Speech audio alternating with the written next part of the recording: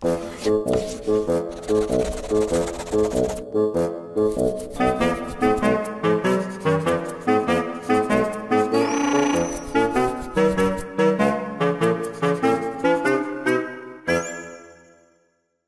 the first week, we talked about what psychology is, and I have introduced to you that in human history, the reason why people want to study psychology is because we are all curious about human behavior.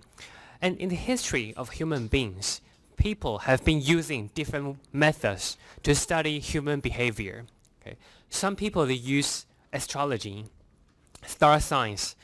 Some people, they use crystal balls. And some people, they use phrenology. Okay? If you forget what phrenology is a technique where you just use the shape of the skull to predict human behavior. And what is psychology? Why is psychology different? And how is it different from other methods? The contemporary psychology, the way we study human behavior is through scientific methods. And what is the scientific method? First, you need to form a hypothesis first. And then you have to test your hypothesis. And how do we test the hypothesis? We could use an experiment, or we could use a correlational method. And what is an experiment? A very important feature about an experiment is you need to manipulate the independent factor and to observe the dependent factor, independent variable and dependent variable. And according to the examples that we used for the past 2 weeks, if you want to study the relationship between violent TV shows and aggressive behavior, in this hypothesis, the independent variable is the violent TV shows, and the dependent variable is the aggressive behavior. And to manipulate the independent variable, you have to control or you have to change people's TV watching behavior. This is an experiment. Okay. And also, in some of the cases, you can't use an experiment, so you have to do the second best strategy, which is a correlational method. But in either correlational method or an experiment, a very important thing about a scientific study of psychology is you have to quantify whatever you want to measure. You have to eventually get the quantitative. You have to get the numbers. Okay. But so that's why people use statistics. Okay. But even after statistics, eventually after you have collected the data, you still have to use verbal. You still have to verbalize your statistical result. Eventually, you still have to draw a conclusion. In this conclusion, it's not statistics. You have to explain the mechanism. So that's why we have to use logic to explain our statistical result. And that's also why we introduced some logical fallacies last week. Okay. So in the past 2 weeks, we have covered the methodology in psychology. Okay. From this week onward, we're going to shift to the contents of psychology. Okay. This week is actually the first week we're talking about the contents of psychology. We're going to start from the most basic part of psychology, which is your nervous system. So this is how things begin. Psychology, we are looking at human behavior. And this is something we can't deny, that in any of human behavior, there is a physiological basis. If you need the brain to have a behavior. If you don't have the brain, of course, you wouldn't have any behavior. So for psychologists and for neuroscientists nowadays, none of us, probably most of us, wouldn't deny that in every human behavior there is a physiological basis, because you need a brain to do a behavior. If you don't have a brain, you wouldn't have any behavior at all. So brain is important. And today we're going to spend quite a lot of time on brain. For this connection, the relationship between your brain and your behavior, this connection is easier, relatively easier to solve. The relationship, particularly nowadays, we have a lot of techniques, and we're going to introduce some of the techniques later. We have a lot of techniques which can help us understand the relationship between the brain and the behavior. So this connection is relatively easier to understand. But this is not the whole picture, because we still don't know behind the nervous system, behind the neural activities, what is the cause of those neural activities. It could be the genes. Of course, you need the genes to implement, to make up a nervous system. So genes are important, of course. You need the genes to tell your body how to come up with the nervous system. But genes are not the whole story as well. The environment could play an important role. The environment could somehow change your nervous system. It doesn't sound very straightforward why the environment can change your nervous system. A very extreme example is if you, most of us, we are visually normal. We can see things because our visual system is normal. The information of our visual system will be sent to our visual cortex, which is on the back of our brain. But think about some people who are congenital blind, who have never exposed to any light since they were born. Because they are blind, so of course their brain wouldn't receive any information from the eye. So their visual cortex basically doesn't process visual information. And what does their visual cortex do? In some of the cases, their visual cortex will process auditory information. In that case, that is an example where the environment, because you have never been exposed to light, your brain, your visual cortex somehow is changed. They are processing auditory information now. So in that case, that is just an extreme case where environment can change your nervous system. So of course, environment is important. Environment can somehow change your nervous system. In some of the other milder case, like you guys, when you're sitting here learning something new, there's some change in your brain as well. So learning is also an example where the environment is changing your nervous system. So genes somehow govern your nervous system. Environment is somehow modifies your nervous system as well. In addition to genes and environment, an interesting question is there something else? Is there something other than genes, something other than environment? It could be something we call free will. What is free will? When people are talking about free will, usually free will is something that is irrelevant to the genes. Supposedly, if you think about a behavior could be affected by the genes, you wouldn't say it is from the free will. If it is a free will, it shouldn't be affected by the genes. What about environment? Probably it's not environment as well. If something could be predicted, if something could be changed by the environment, if I put you in an environment and you will behave in some way, probably that thing is not free will as well. So free will, it should be something other than genes, something other than environment.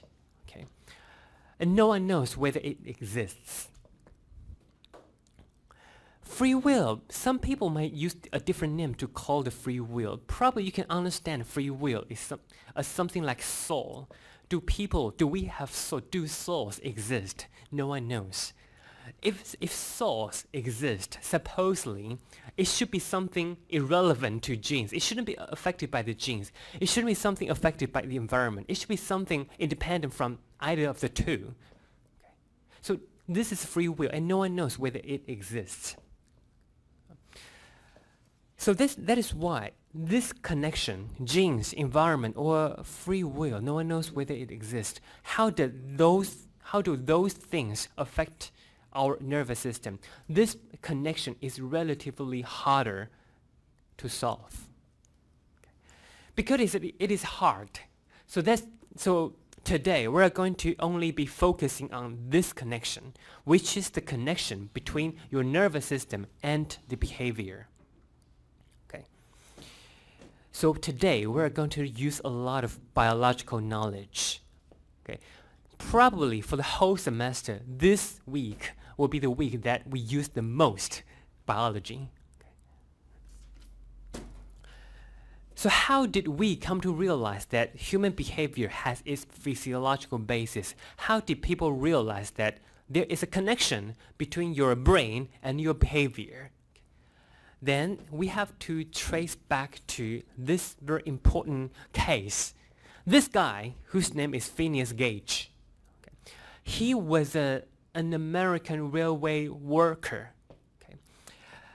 Unfortunately, there was one explosion, because when you are building a railway, sometimes you have to use some explosions, maybe to build a tunnel or something.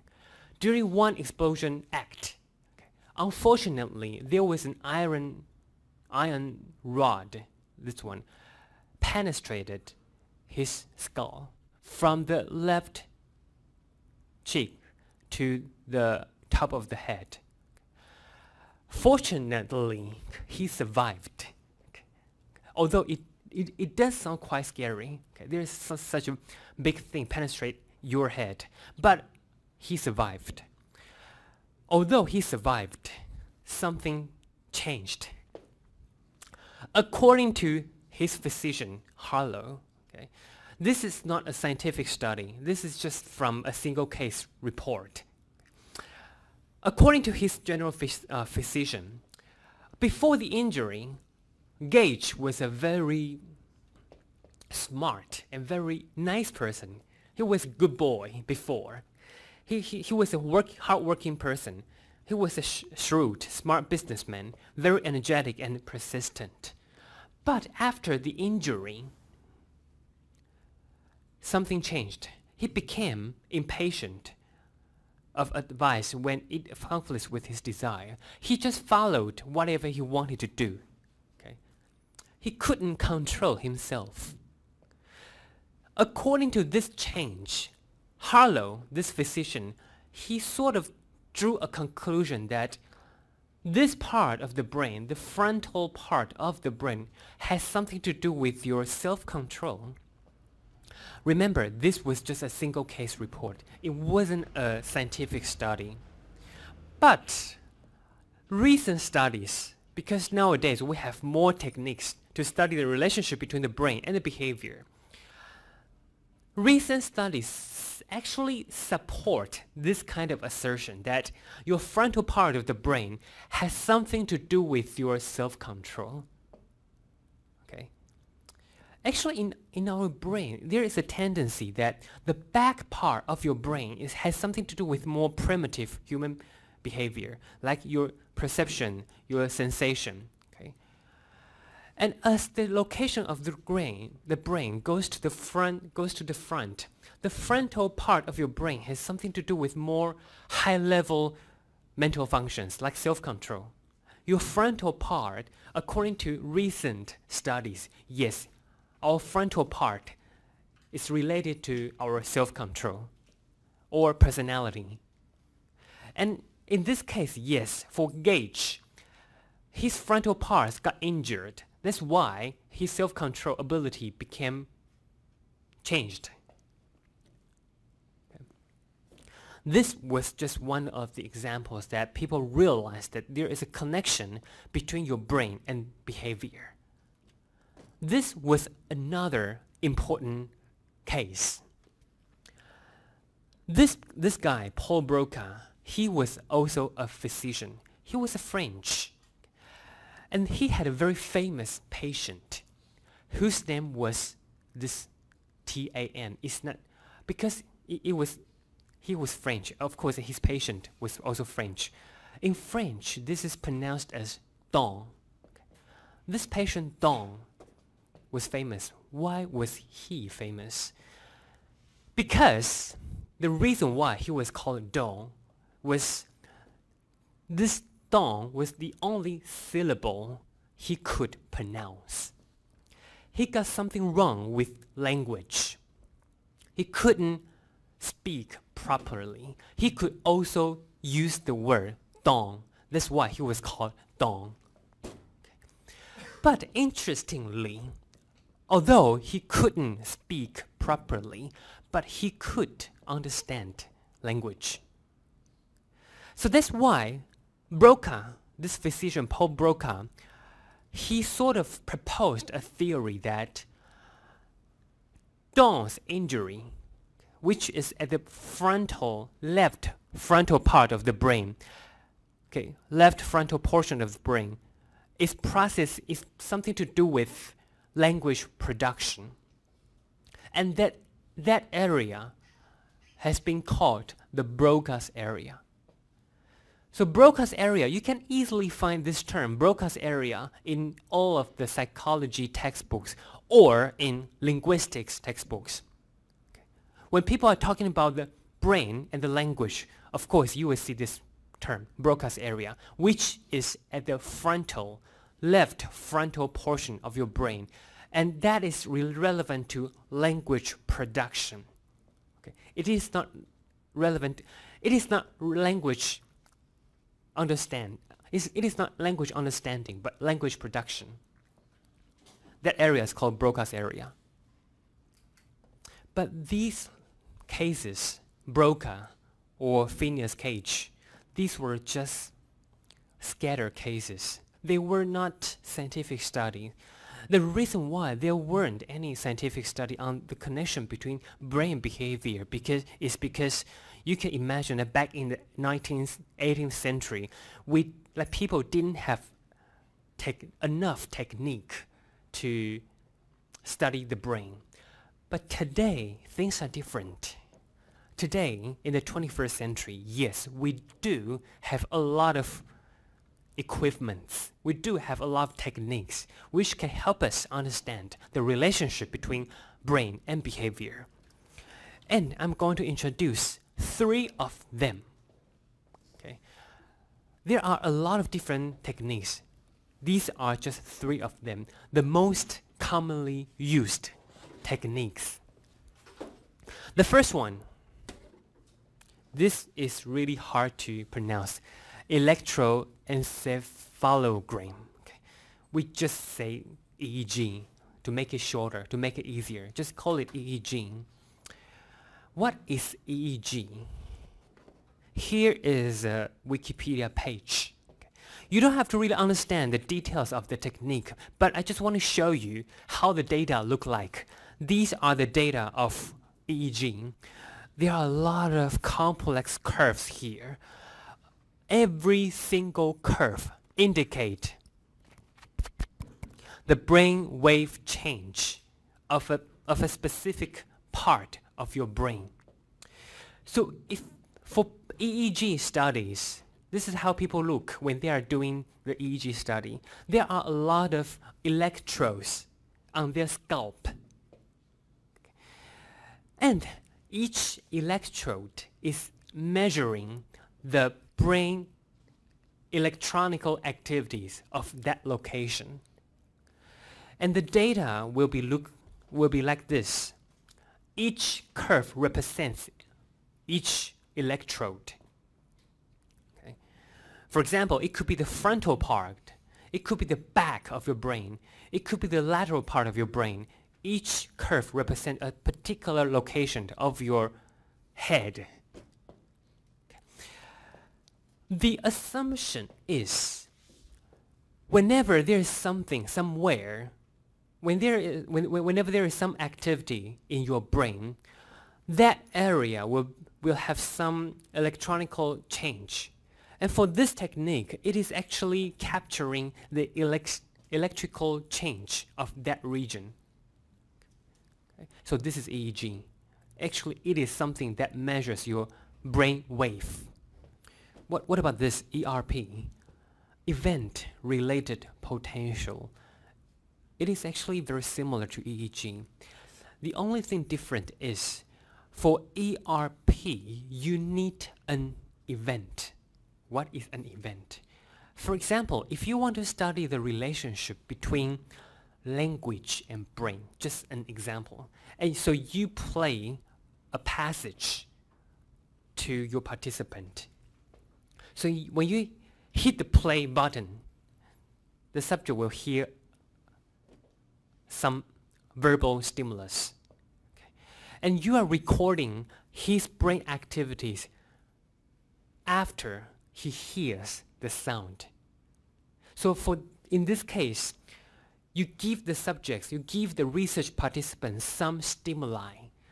It could be visual, it could be auditory. That stimuli, that stimulus is an event.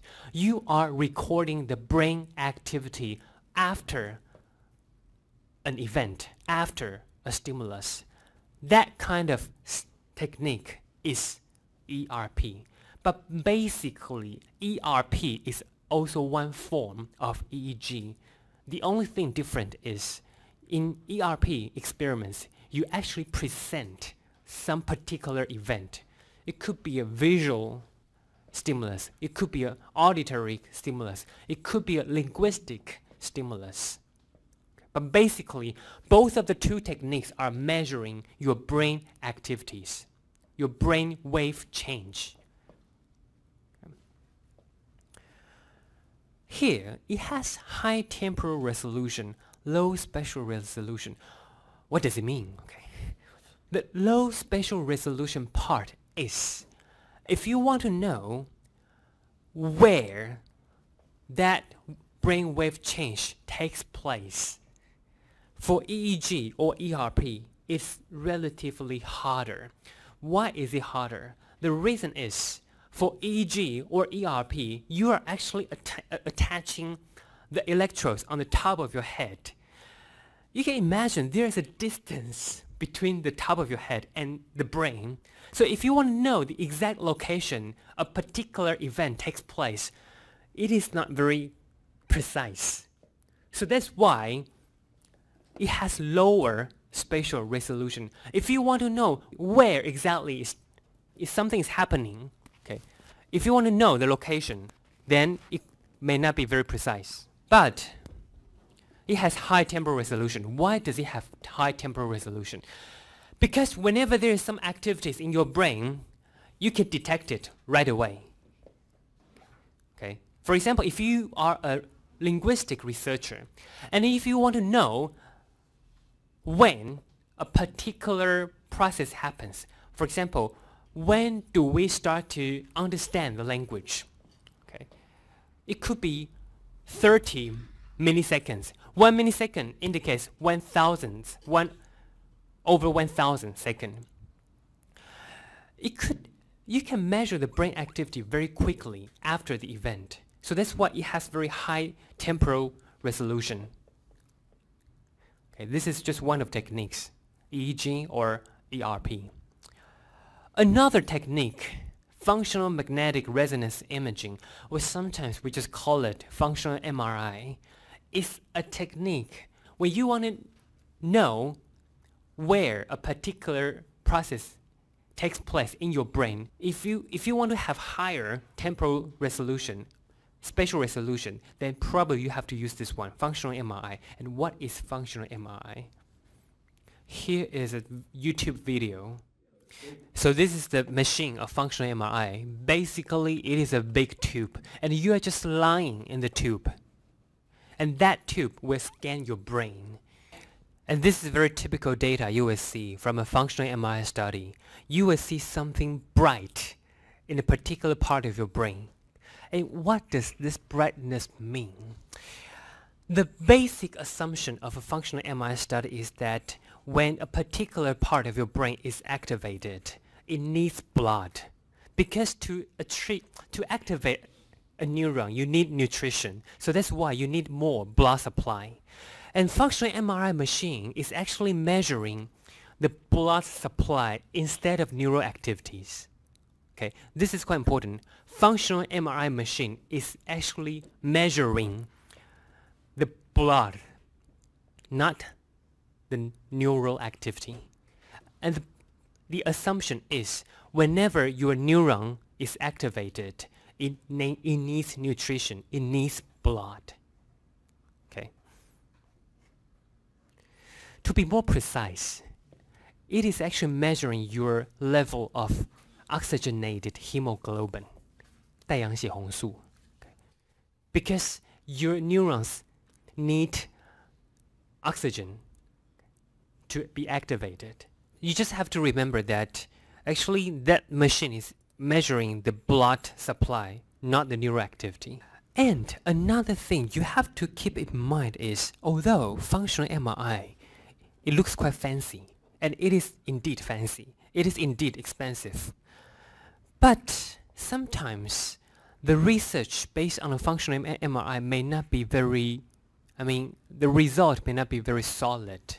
The reason is, let's just take an example of this violent TV shows and aggressive behavior. Okay, if you are a researcher, you are a neuroscientist, and you have a hypothesis where your right brain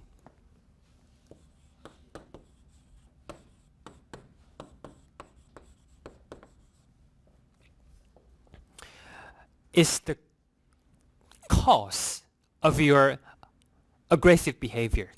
It's just an example.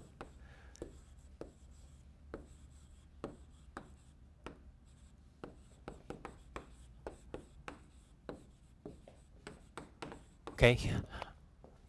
This is your hypothesis. Why are some people more aggressive? Some other people, they are less aggressive. Probably because they have different activities in their right brain. This is your hypothesis. And you have this functional MRI machine, and you want to test this hypothesis. Okay. Supposedly, you have to do an experiment. So this is the cause, and this is the effect. And you have to manipulate the cause to see the effect. So you have to manipulate the right brain. So supposedly, ideally, you need two groups. Okay, one group, experimental group. Those people, they got their right brain damaged.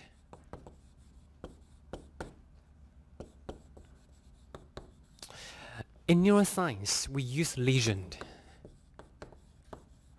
Actually, it means that you damage their right brain. Okay, this is so. Usually, we use lesion.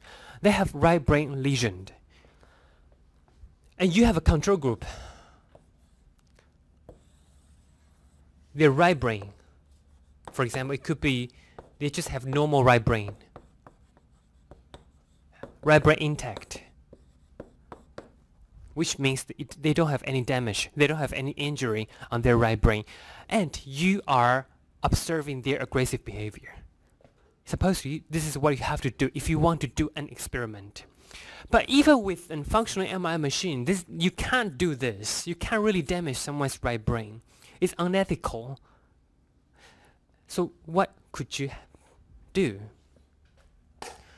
Because you can't do this with functional MRI. What you do with the functional MRI is you are manipulating the effect. You also have two groups, control groups and experimental group, but they are on this variable instead of this variable. You have this experimental group and you have this control group. And what you are doing is, for the experimental group, probably you induce their aggressive behavior.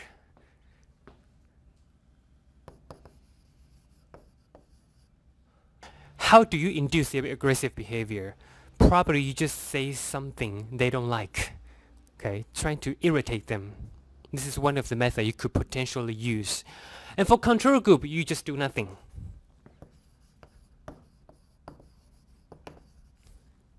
And then you are observing their right brain activity. Okay. This is something important about functional MRI studies. Typically, in a functional MRI study, of course, nowadays, there are some more advanced technique, but for traditional studies, traditionally, when people are using functional MRI studies, they are actually manipulating the effect and to look at the effect of this cause. So the causal relationship for a functional MRI study is actually not as strong as a real experiment.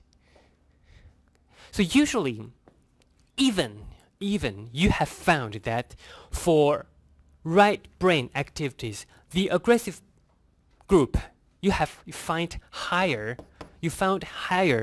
right brain activities, and for control group, you found lower right brain activity. You still can't really say that the right brain is the origin of the aggressive behavior.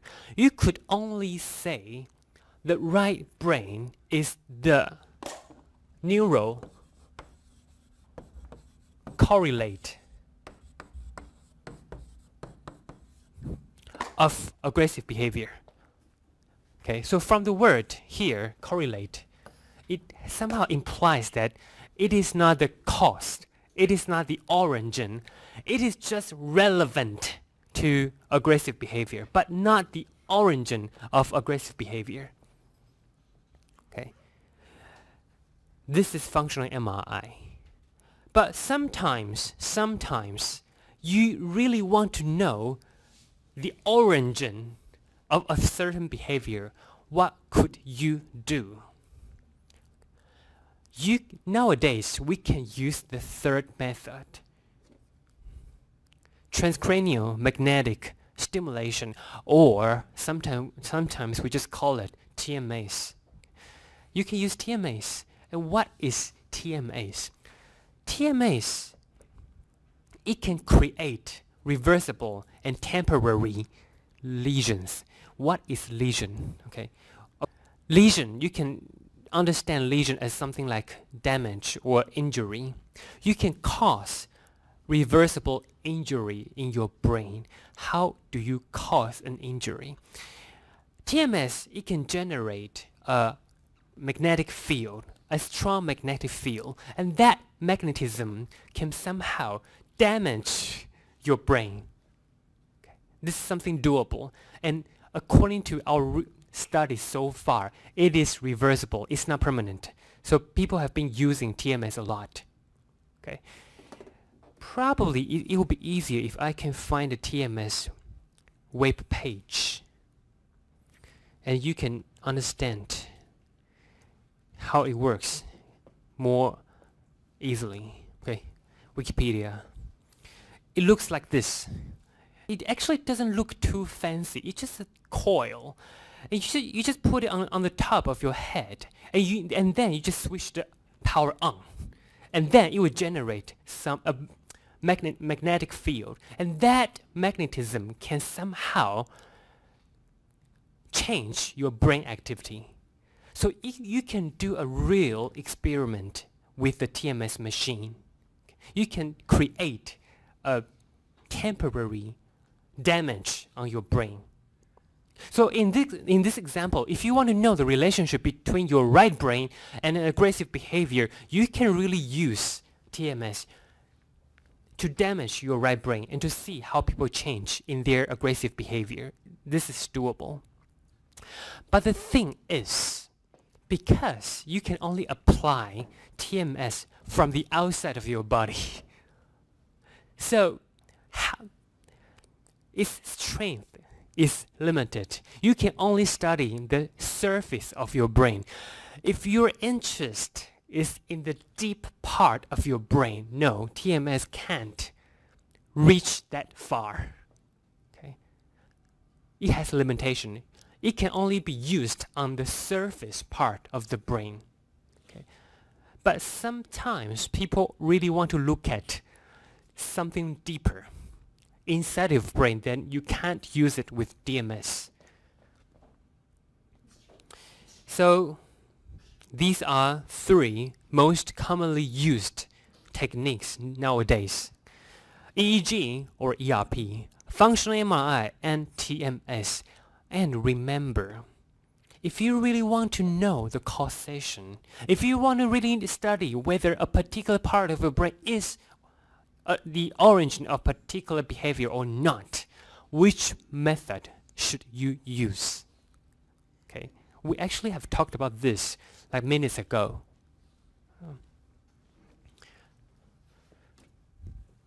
So those were methods that we used to study the human brain.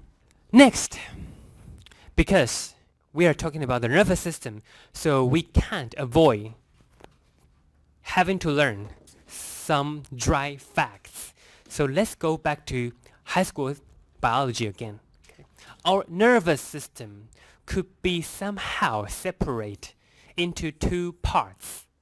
The first one is central nervous system, and the second one is peripheral nervous system. Our central nervous system comprises the brain and the spinal cord. And our peripheral nervous system comprises everything other than your central nervous system. And we can even separate the peripheral nervous system into the two parts, somatic nervous system and autonomic nervous system. Somatic means something to do with your body. So those neurons, those nervous systems in your body is part of your somatic system. When we are talking about the somatic nervous system, we are talking about those nervous systems that we can control voluntarily. For example, there's a coffee cup here, and I want to lift up this coffee cup. I can control this action of lifting up a coffee cup voluntarily. That is controlled by the somatic nervous system. But in our body, there is something that just can't be controlled voluntarily, like how you breathe. Okay, for breathing, probably you can hold your breath temporarily, but you can't hold your breath for like 10 minutes because you will die. So like breathing or the dilation of your pupil, there are something that you just can't control voluntarily. You can't control consciously, okay? Because those things are something vital to your survival. Those activities are controlled by this one, autonomic nervous system. By definition, autonomic means they are autonomic. You can't control them. Like your breathing, okay? Like the dilation of your pupils or your blood pressure.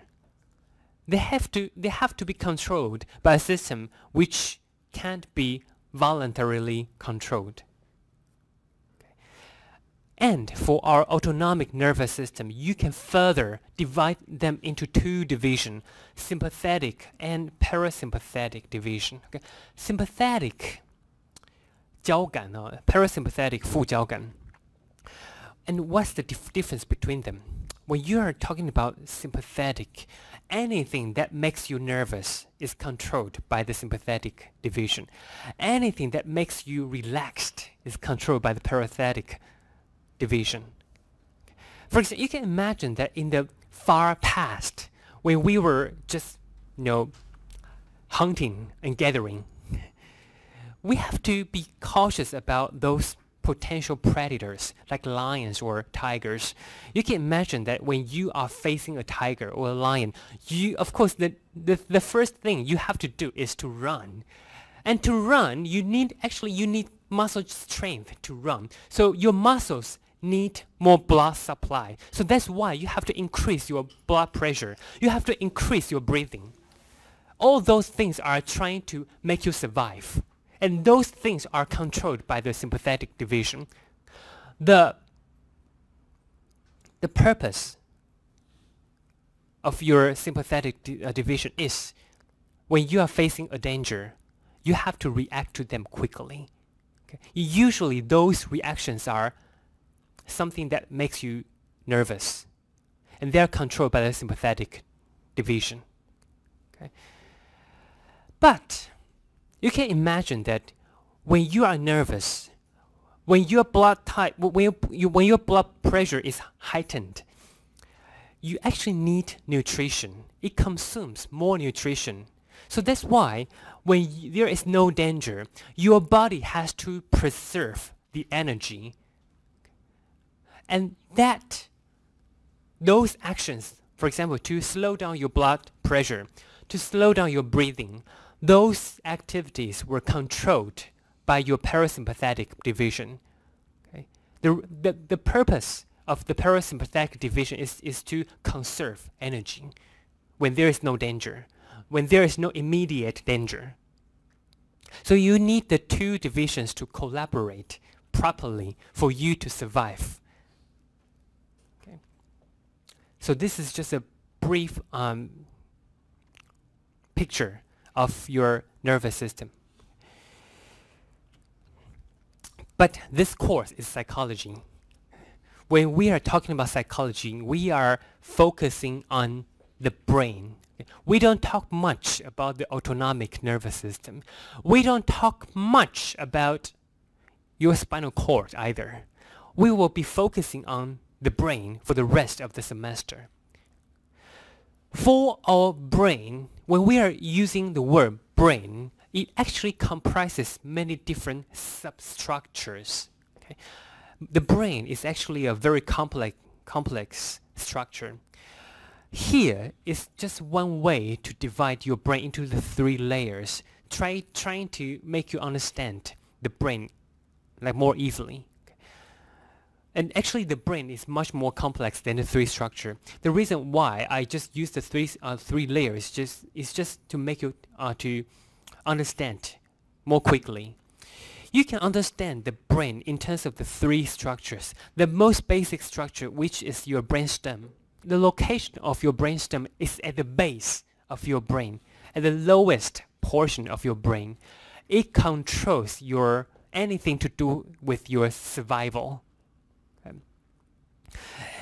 Like your breathing or your body temperature. It also has a nickname. The nickname of the brainstem is the reptilian brain. The reason why it is called the reptilian brain is this part of the brain actually it emerges evolutionarily. It emerges from reptilians, 爬虫类哦. On top of the reptilian brain is the limbic system. The limbic system it has something to do with your emotion control. Why you feel particularly negative emotions, why you feel fear, why you feel sorrow, it is because the activation of your limbic system. They are controlling emotions. It also has a nickname, mammalian brain, because evolutionarily it emerges from mammalians. On the top of your brain is your cerebrum, which is your cerebral cortex. That part of your brain is processing high mental function, like how you reason things, how you learn a language, how you learn mathematics, how you learn calculus, how you learn to program. These are all controlled in this part, your cerebral cortex. So basically, these are three layers of your brain, and the location from the first to the third is from the base to the top. Evolutionarily, this part emerges earlier and later and later. So this is the location of the three parts of the brain. The purple part is your brainstem, which controls your basic physiology. On the top, this yellow part is the limbic system, which controls your emotion.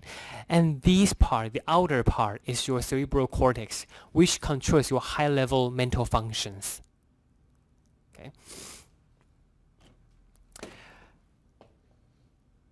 In addition to different parts of the brain, we actually have two brains for each person. The one is on the left and the other one is on the right. And why do we have two brains? And why does the left brain have to be separated from the right brain? The reason is because they have different functions. How are they different? So in the last hour, we just have had a very brief introduction of how our nervous system is divided. Okay? We've got central nervous system and the peripheral nervous system. And then we shifted our focus on the central nervous system, particularly on the brain. Okay? In our brain, you can vaguely separate our brain into three layers: the brainstem, the limbic system, and the cerebral cortex. In addition to that kind of division, you can also separate our brain into two parts: the left brain and the right brain. How do we know that they are separate? The knowledge of separate brains comes from a group of patients. Their problem is their left brain and their right brain are separate. They are called the split brain patients. Split brain. Their brain is split. Why do they get split brain? There could be many reasons. One of the major reasons why the two brains don't communicate within them is they suffer from epilepsy at the beginning. What is epilepsy? 癫痫. Epilepsy is a syndrome where their neurons are firing abnormally. So they could get some very weird behavior. When they are sitting there, they may start to get some epilepsy syndromes, which could be quite hard to control. And one of the treatment to cure epilepsy is to cut down the connection between the two brains. So after the surgery, their right brain and their left brain are separate. And after they got separate brains, if you ask them to do things separately, they will get something weird. For example, in this case, if you want them, in this task, you show them a pear on the left hemifield. Because for our right brain controls the left part of our body, and our left brain controls the right part of our body. Okay. But for vision is something tricky. We have two eyes, the left eye and the right eye. But remember, the separation of our vision is based on the visual field rather than the eye. Our left, okay, from your perspective, your left visual field is controlled, or the information from your left visual field is sent to your right brain. And your right visual field, the information from your right visual field is sent to your left brain. Okay, this is something you have to keep in mind. We have two eyes, left eye and the right eye. Your left eye has information from the right hemifield, right visual field and the left visual field. And your left eye also has information of your right visual field and your left visual field. 视野, visual field. Both from your eyes, like the left visual field information from both of your eye is sent to your right hemisphere. And the information from the right visual field from both of the eye is sent to your left hemisphere. Okay, so this is something counterintuitive, okay, but you have to remember. So based on this left-right division, if you look at this patient, if you present the patient a pear on the left visual field, the pear will be sent to his right brain. Okay. If you ask the subjects to pick an object which is similar to what he sees here with his left arm, he can do it because the information from the left visual field is sent to the right brain. And the right brain is also controlling the left arm. So he can do it. He can pick up an object with his left arm.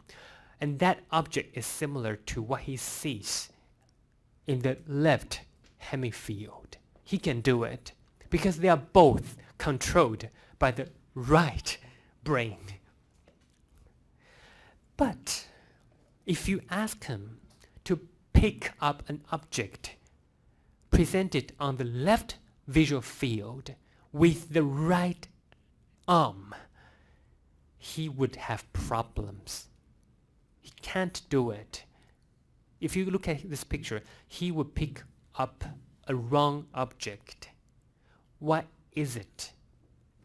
The reason is the information from the left visual field is sent to the right brain.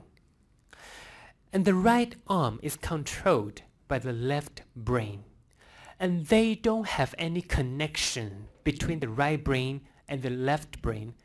So the information in the right brain can't be sent to the left brain. So he can't do this task.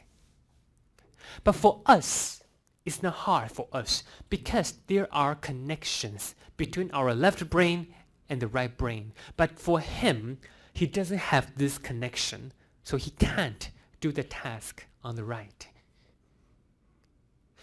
The left and the right thing is different from, it's opposite. The left-right thing on the outside is opposite to the left-right thing within your head. But basically, your right brain is controlling the left part of your body, and your left brain is controlling the right part of your body. Okay? In addition to this kind of difference, there is also another difference on their functions. Our left brain or left hemisphere is controlling our language. For most people, our language is controlled by our left brain. Remember the Broca's area. That patient, Don, he got injury in his left front portion of the brain, and he had a difficulty pronouncing language properly because his injury was on the left part of the brain. But this kind of language local lateralization is not 100%. There is a small, very small group of people whose language is lateralized to the right hemisphere. Okay, 5%. 5% of right-handers, their language is controlled in their right hemisphere. For left-handers, the figure is slightly more. 15% of left-handers, their language is controlled in their right hemisphere. But in general, for overall population, most people, our language is controlled in our left brain. And what does our right brain do? The data from the right brain is relatively mixed. It's not as clear as the data from the left brain. Okay. There seems to be a tendency that our right brain does something to do with spatial relationship. Anything special seems to be controlled in your right hemisphere. And also facial expression judgment. How do you know someone is happy, someone is sad? How do you judge a person's expression? It has something to do with your right brain function. Okay. So far, we have been focusing on the nervous system. We have been focusing on the brain in general. But if you really look at how the brain works, you have to know that the reason why the brain works is because there are a lot of neurons in our brain. Okay. So next, we're talking about how a neuron works. Neuron, this is how a neuron looks like. Basically, you can separate neuron into several different structures. There are a lot of structures, but we just focus on two of them. Dendrite, which look like tree branches, and then axon. Okay, we just focus on these two parts, dendrites and axon. In addition to the neuron, in our nervous system, there is another guy whose role is also very important. They are called glial cells. And what are they? Look at this picture. The middle part of the picture is the glial cell, and the top is a neuron. The bottom is also another neuron. And what does a glial cell do? Firstly, it guides newborn neurons to appropriate location. When a fetus or a baby, okay, before a baby was born, okay, when the nervous system was still forming its shape, how do those neurons know where to go? Okay. Because of glial cells, it will guide neurons to the place they have to go. Okay. The second function of the glial cell is myelin sheath. They form myelin sheath. And what is myelin sheath? We're going to talk about the function of myelin sheath at the end of today's lecture. Okay. The other function is it makes up blood-brain barrier. What is blood-brain barrier? It's a specific structure in your brain. The blood vessels in our brain is actually, in a way, is thicker. Why does it have to be thicker? Because our brain is important. You can easily imagine that our brain is important. So there are some poisonous substances in our body that can't go into your brain. So that's why the blood vessels in the brain, they have to be more protective. The walls are stronger, thicker, and that wall is called the blood-brain barrier. And what is the material of the blood-brain barrier? The material is these glial cells. Okay. Let's go back to the neuron. What is the function of a neuron? A neuron is important because it conveys information. How does a neuron convey information? Okay. It conveys information through two mechanisms. The first one, action potential. The second one, synaptic transmission. What are they?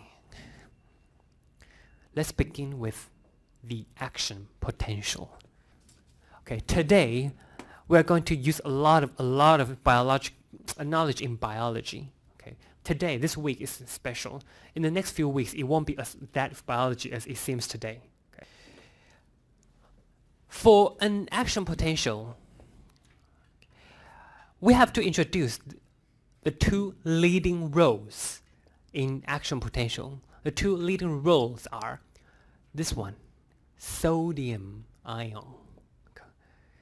It doesn't look like sodium at all, but it's sodium.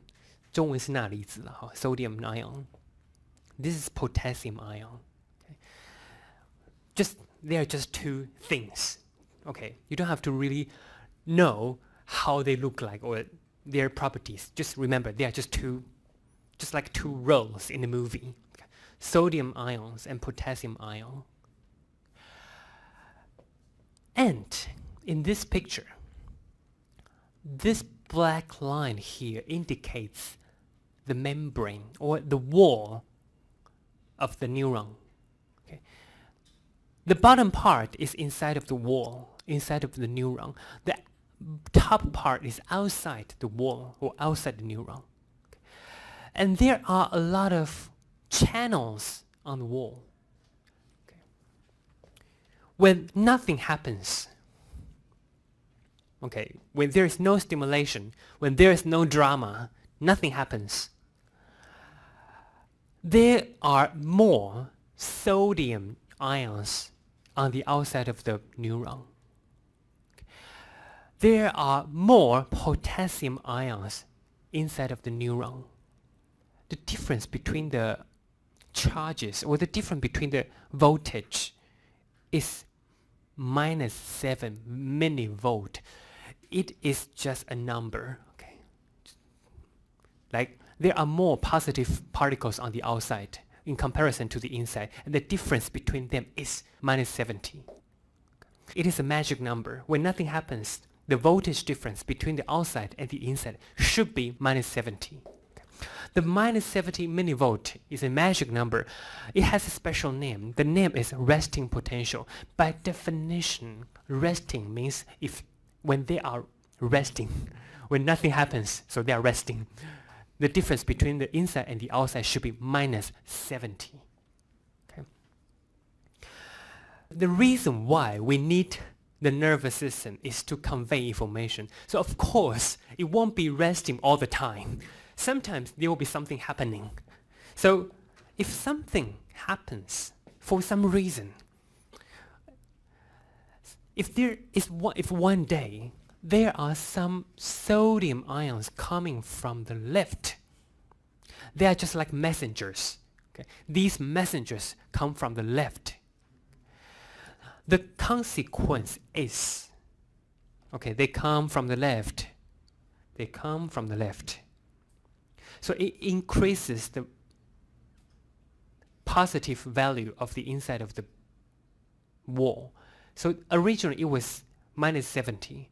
Because of them, it becomes minus 60, minus 59, minus 58, minus 57, and so on and so forth. When it reaches minus 50, another magic number, some drama will happen. What is this drama? This drama is sodium channel opens. Okay? Sodium channel opens. When this voltage value becomes minus 55, the sodium channel will open. And the consequence of sodium channels opening is the sodium ions will come from the outside to the inside. So when there is one sodium ion coming from the outside, the voltage value will become probably minus 45. And another sodium ion comes, the voltage value will become something like minus 35. And so on and so forth. Up to a point where the voltage value become positive 40. Then another drama will happen. The new drama is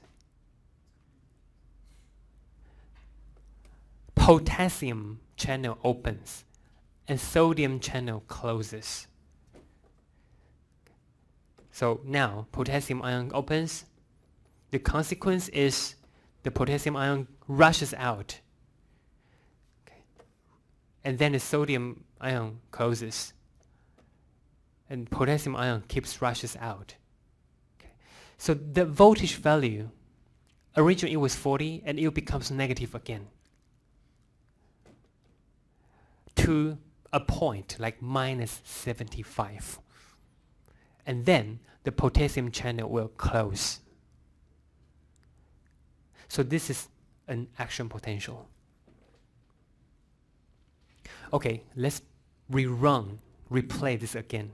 When nothing happens, basically when nothing happens, there will be more sodium channels on the outside, more potassium channels, more potassium ions on the inside. Okay. And the difference between them is minus 70.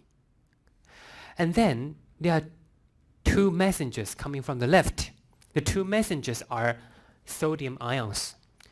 So they come to this location. So the voltage value will change from minus 70. Here it's minus 70, then it becomes minus 55 because of them. When it hits minus 55, the first drama will happen. The first drama is sodium channel will open. The orange gate will open. And when it opens, the sodium ions will rush in from the outside. which makes the voltage value even more positive.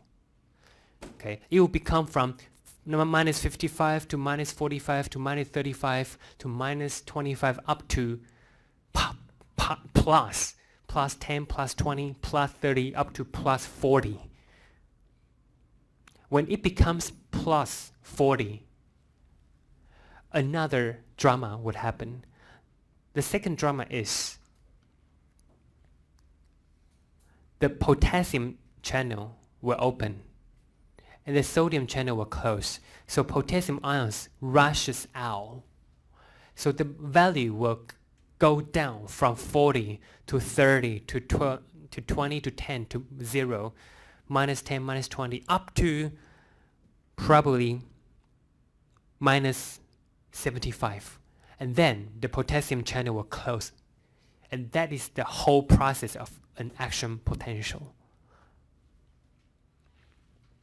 So at the end, after the whole drama, there will be more sodium ions on the inside of neuron and more potassium ions on the outside of neuron.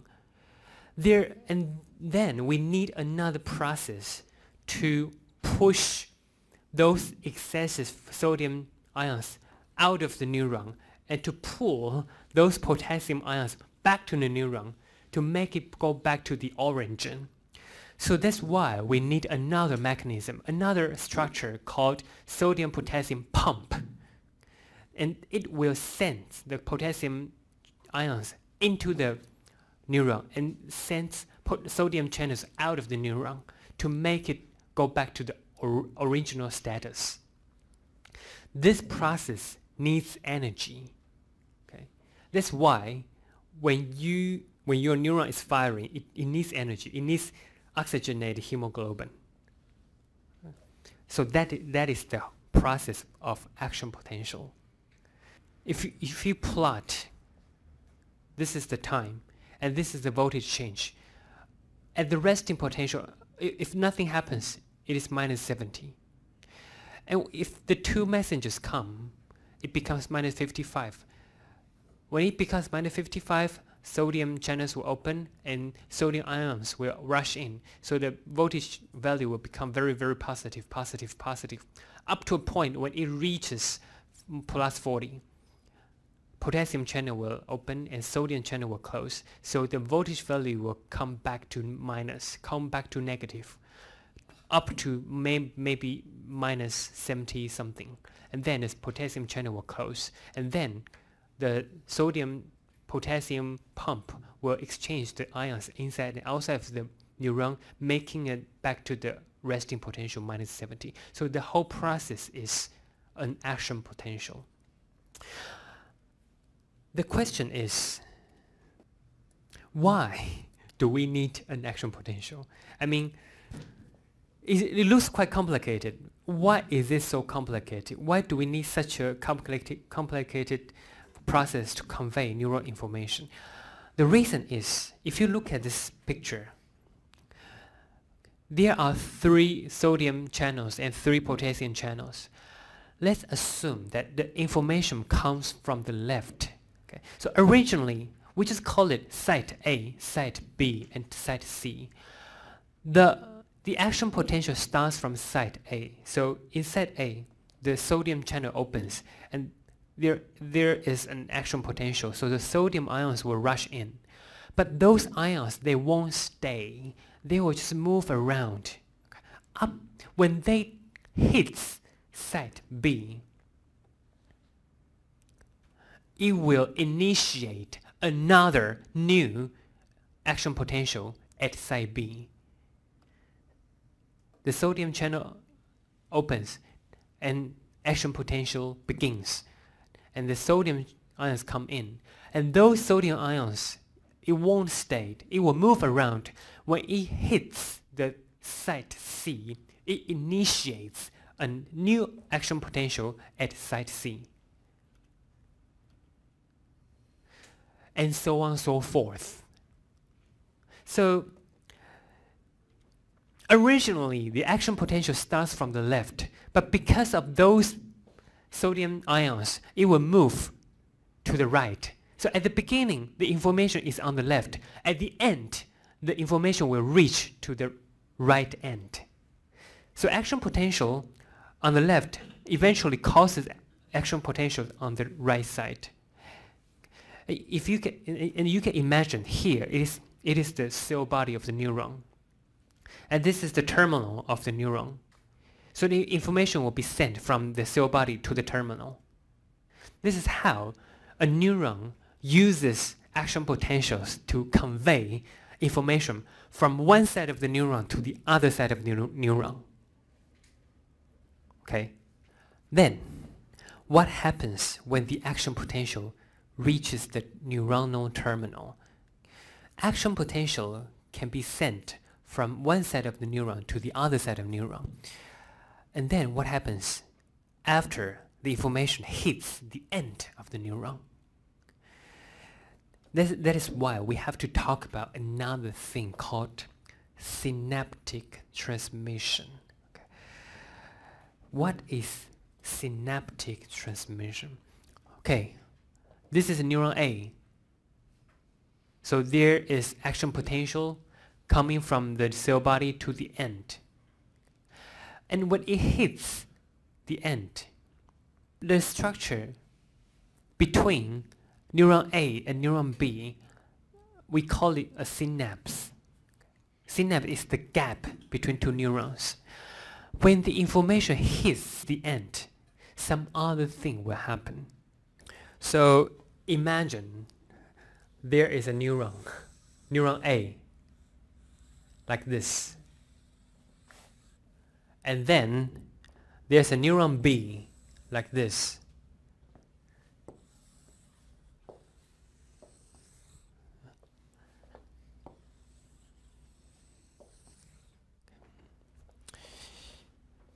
So here, action potential.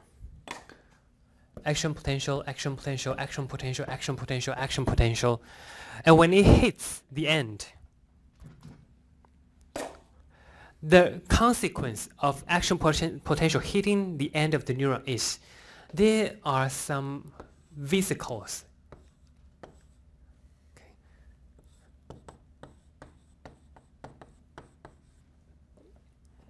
Here, and there are some,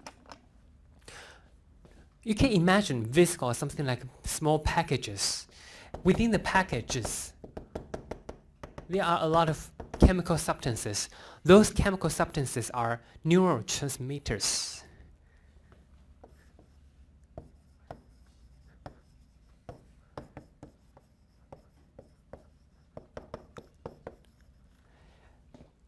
When the action potential hits the end, the vesicles, they will release those neurotransmitters.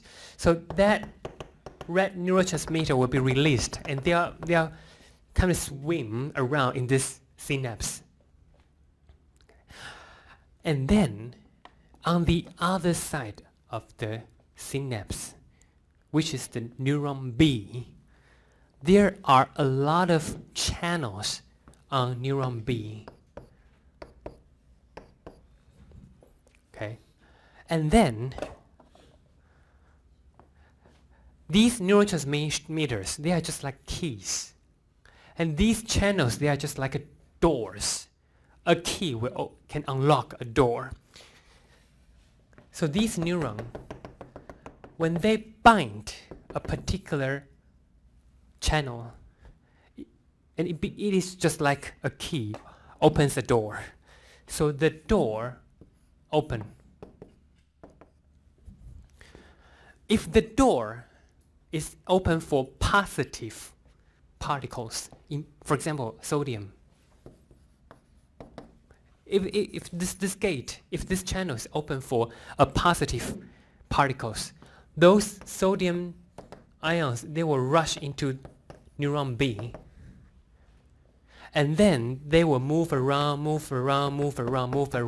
When they hit the axon,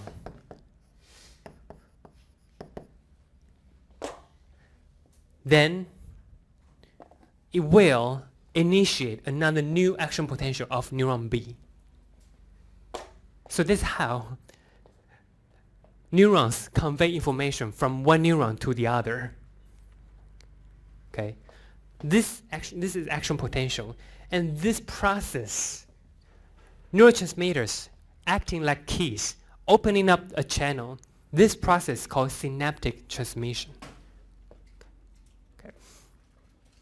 In this case, in these examples, this gate is open for positive particles.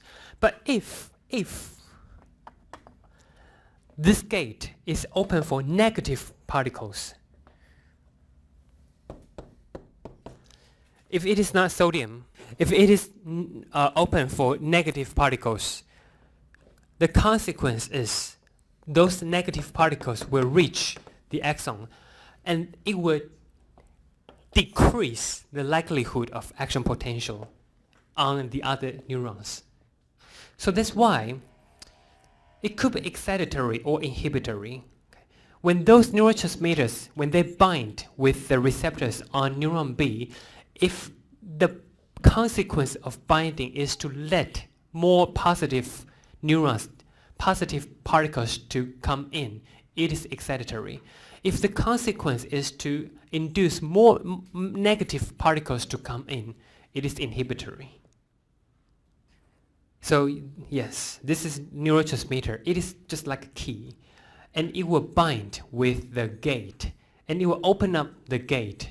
And the consequence is, whenever the gate is open, the ions from the outside can rush in. If those ions are positive ion, it is excitatory. If those ions are negative ions, and it is inhibitory. So that is synaptic transmission. Okay, so we are done with how a neuron conveys information. Basically, through two mechanisms. The first one is action potential, which is the way neuron uses to convey information from its head to its tail. Okay. And then when the information hits the tail, hits the other end of the neuron, it becomes synaptic transmission to convey information from neuron A to neuron B. The next thing is myelin sheath. Okay. What is myelin sheath? This term doesn't look very user-friendly. It's really hard to remember and also very hard to pronounce as well. What is myelin sheath? Myelin sheath are structures that cover the axons. Here, as you can see from here, these blue, purple things, they are just like train carriages covering the axon. They are called myelin sheath. And what is its function? Its function is to speed up signal transmission. How does it speed up neurotransmission? Okay. So when there is no myelin sheath, there are some neurons they don't have myelin sheath, and there are some other neurons they do have myelin sheath. For those neurons without myelin sheath, if they want to convey information from site A, site B, and site C, the way they convey information is originally there is just action potential at site A. Action potential. And those sodium ions come in. And then it will initiate the action potential at site B. The channel opens, action potential, and the ions come in, and so on and so forth. This is how neuron conveys information without myelin sheath. But if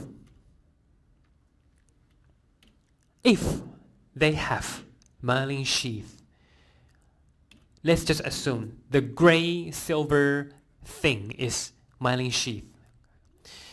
Firstly, at site A, there is an action potential, and the sodium ions come in. When it comes to site B, because of this myelin sheath, it doesn't initiate an action potential. It is not until the sodium ion hits site B that it initiates a new action potential at site B. So without myelin sheath, the information has to be transmitted from site A to site B to site C to site E, F, G, H, I, and so on and so forth. But if you have myelin sheath, the information can be conveyed from site A, and then you can jump to site C, and then you can jump to site E, and so on and so forth. So the whole process will be quicker. So that is why and how myelin sheath can speed up neuron transmission. And actually, there are some recent studies that suggest myelin sheath, although it could speed up the neural transmission, it has negative effect. The negative effect is because you can imagine that when a neuron is covered with myelin sheath, actually it doesn't connect to other neurons that much. Okay? If you compare the situation where a neuron is covered with myelin sheath and a neuron that is not covered with the myelin sheath, the one without the myelin sheath, it will be easier for this naked neuron to be connected to another neuron. Okay? And for our learning, what is learning? One form of learning is your neurons are forming new connections. Originally, neuron A and neuron B, there is no connection. But because of learning, neuron A starts to get connection with neuron B. But you can imagine if you have myelin sheath, the myelin sheath actually, it decreases the likelihood of neuron A connecting with neuron B. So although myelin sheath can somehow speed up your neuron transmission process, but somehow it decreases the likelihood of learning or forming new technique or new knowledge. Okay? So probably that is also one of the reasons that, for example, when you are learning a new language, for some reason it's just easier for babies, easier for kids, harder for adults. Probably because for babies, for kids, their brain are relatively, their neurons are relatively more naked, not covered with myelin sheath. So they can form new connections more easily. But for an adult, because their brain is mature, which means that their brain is not naked. Their neurons are not that naked as a kid's. So although they can process information probably more quickly, but probably the cost is harder for them to learn new skills. Okay, this is just one of the theories to explain why, like particularly for learning a new language, it's just harder for an adult than a kid. Okay, so let's go back to the first slide I showed today. This is how things begin. Okay. What do psychologists do? Psychologists are looking at human behavior. And we're trying to find out what causes those human behavior. And something that we can't deny is we need the hardware. Okay? We need a nervous system to implement the human behavior. And that hardware is our nervous system, which includes the nervous system, the neurotransmitters, and endocrine systems. This connection is relatively easier to be found. But this is not the whole picture.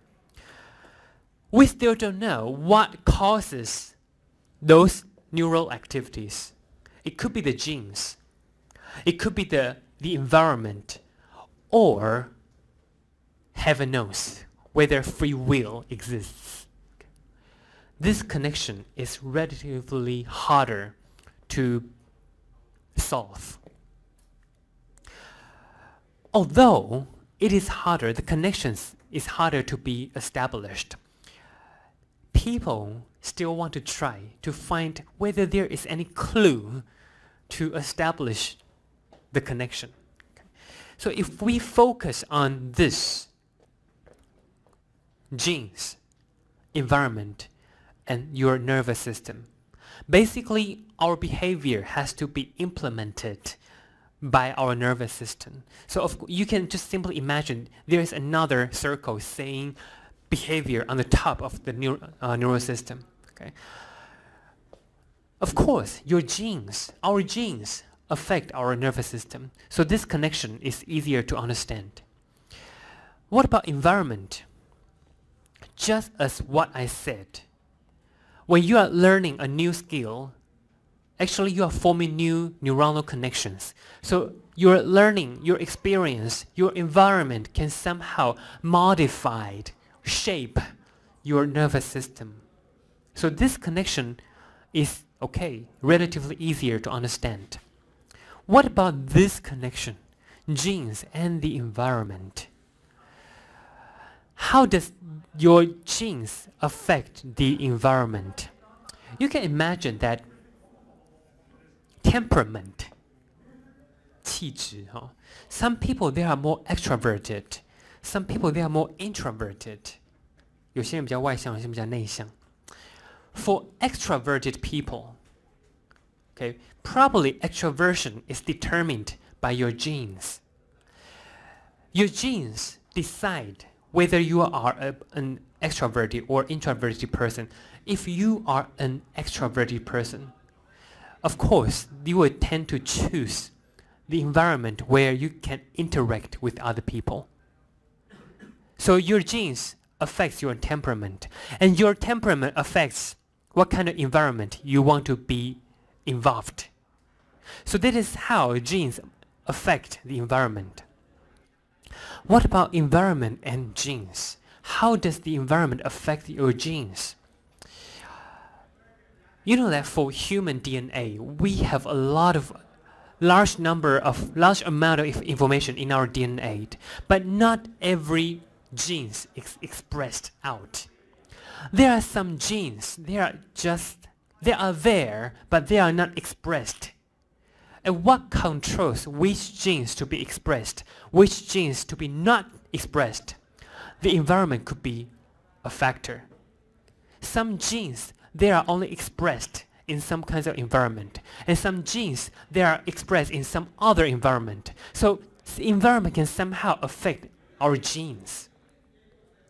So genes, environment, and nervous system, you can find mutual reciprocal relationship between any combination of the three of them.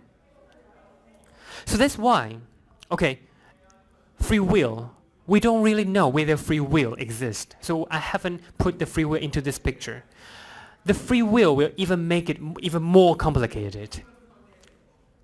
In the next few weeks, we are going to cover some topics about, for example, intelligence, or sexual orientation, or something like schizophrenia, psychological disorders. When we are talking about those issues, we will touch a bit about this: genes, environment, and the nervous system. For example, intelligence, genes and environment, which one is more important? This is also one of the assignment topics you can choose. Actually, this debate is really very, it hasn't been resolved yet. And it is very hard to be resolved. The reason is, it's really hard for us to separate genes and environment apart. For example, if you can imagine a situation, if you want to talk about food, for example, food. When you are eating food, the flavor is important. And what is flavor? When we are talking about flavor, it includes the smell. The smell of the food is important. Also, it includes the taste. So smell and taste, they are both flavor of the food.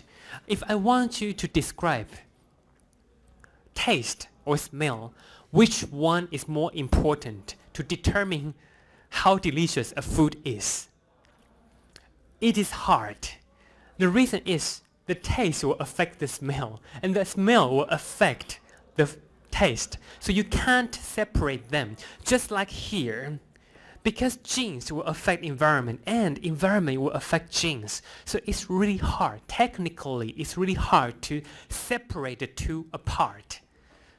So that's why in the next few weeks, when we talk about intelligence, homosexuality, psychological disorders, when we touch those topics, when we touch the topic of whether genes or environment, which one is more important, you can always find many different kinds of conclusion, many different kinds of data, and they might suggest contradictory results. Part of the reason is because it's really hard to separate genes and environment.